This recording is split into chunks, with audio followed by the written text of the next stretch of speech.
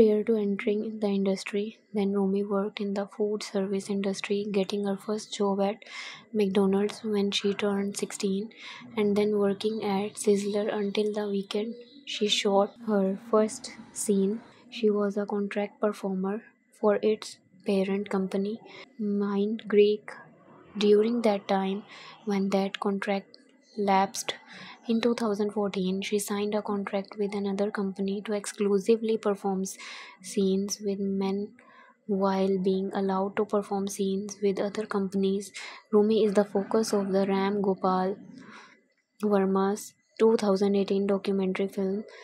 In an interview, she stated that the only reason she loves and the film world is is the safest and the best place to explore in all its forms.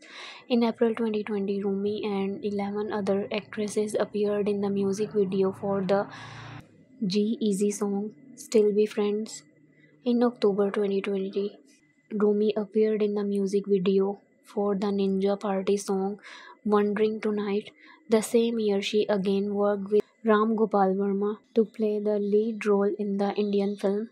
The movie, which released through OTT, was commercially successful despite receiving negative reviews from audience. Rumi was the fifth most searched actress in 2021 according to the video sharing website.